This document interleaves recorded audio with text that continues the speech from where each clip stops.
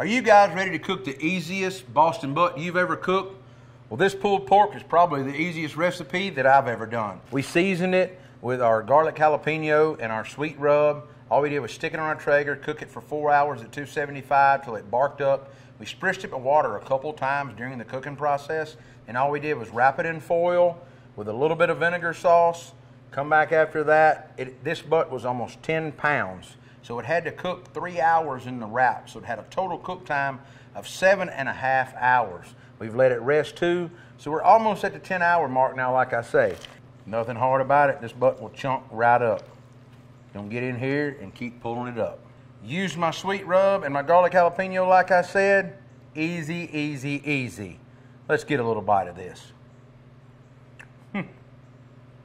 You know when I hit that head shake, it's damn good.